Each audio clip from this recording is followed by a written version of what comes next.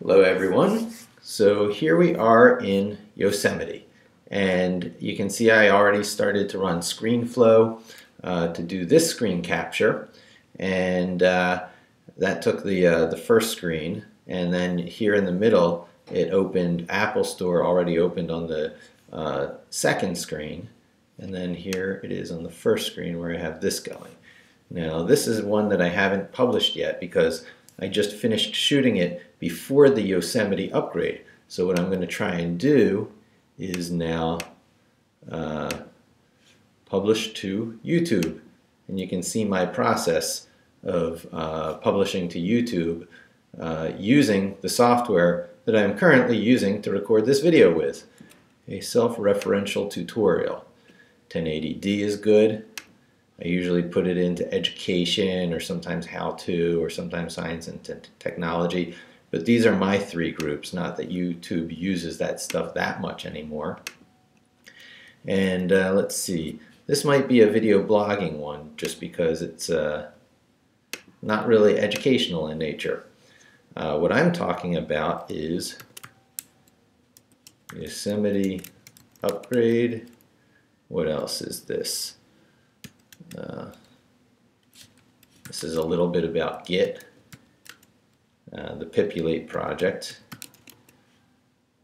and I think these are actually more like tags that'll help me remember what the video was about. I actually can't play it with that modal thing open.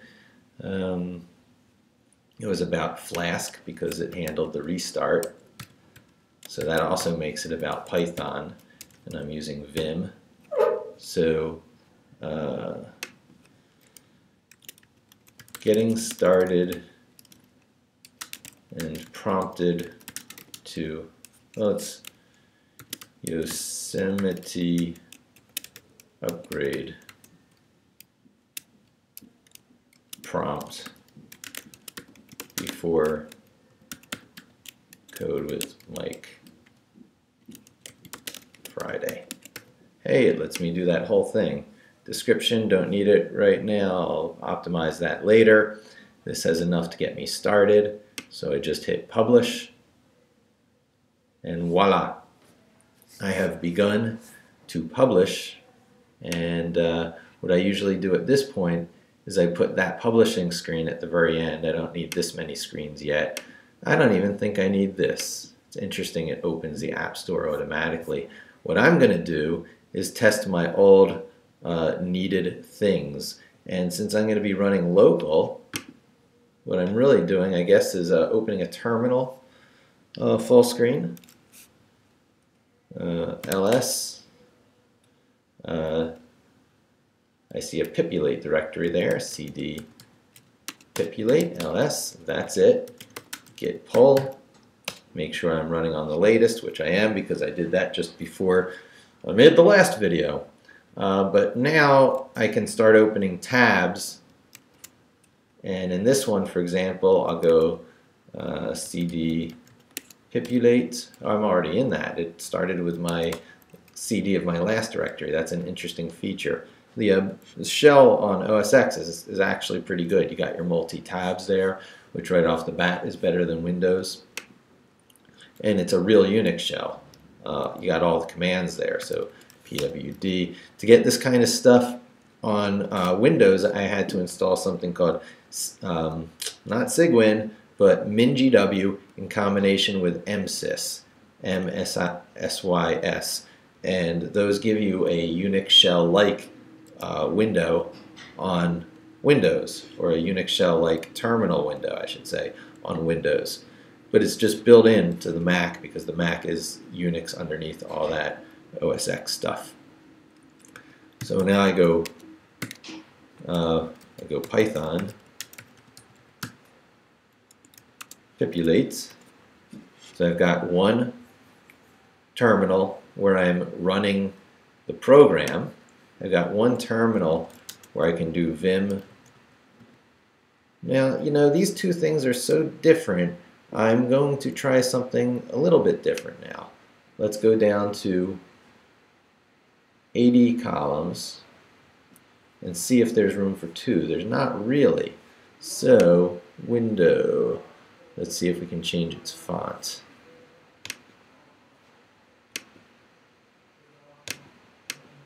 Interesting. Oh, shell.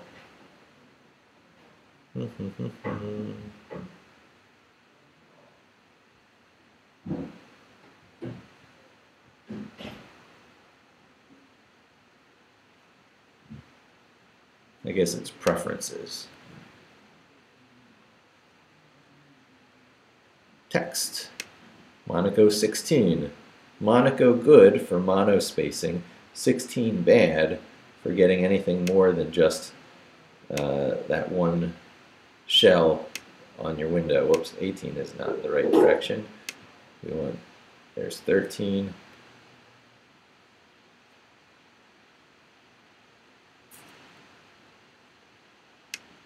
$12. 13 looks pretty good. I can code on that. Close out. Terminal. Shell. Use settings as default. Now let's make that go down to 80. Oh wow. That's why.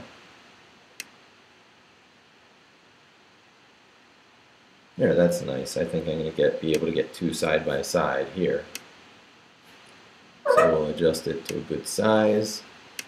Move it to where we want it. Say shell, use settings as default. Now let's break this tab out and put the two side by side. There we have it. So now we can see the server running at the same time as we vim pipulate, and that'll still be big enough for you to see things on the screen. And that's how we do our setting up of our terminal windows for coding.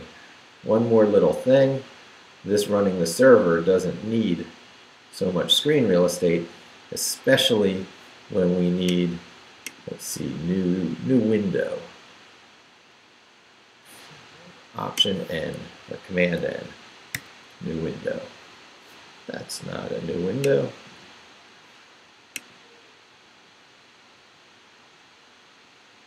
Oh, I don't have a shell selected. Shell. New window. Oh, okay. It was the right thing. Just. Oops. Just didn't have the right modality selected. And in this one, we will use for Git or other things. And maybe we'll even have multiple tabs here. So this is going to display all the time. This is going to be one of various tabs, and the upper one will display all the time because it'll show the state of our running web server. I'm happy with that. Okay. So next thing. Oh, having a browser open here. Open browsers help with this kind of development.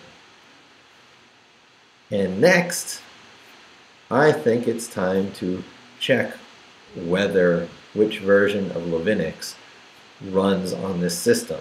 But I think it's getting to be too long of a video, and that's a separate enough subject. And you saw me just get set up for work, and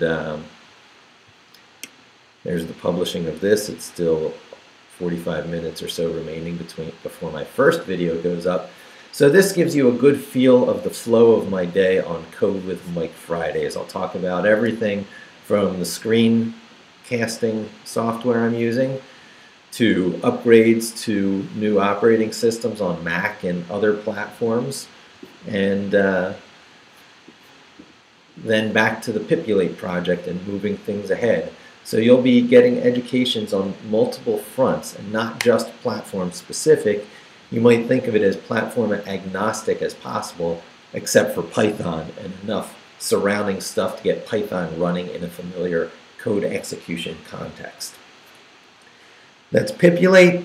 That's Mike Levin SEO. That's pretty much an aspect of everything you're going to find from me here, aside from my daddy-daughter stuff, which will probably tend to be clustered up around weekends. Tune back in for the rest of Code with Mike Friday on today, November 21st, 2014. Thanks. Don't forget to subscribe.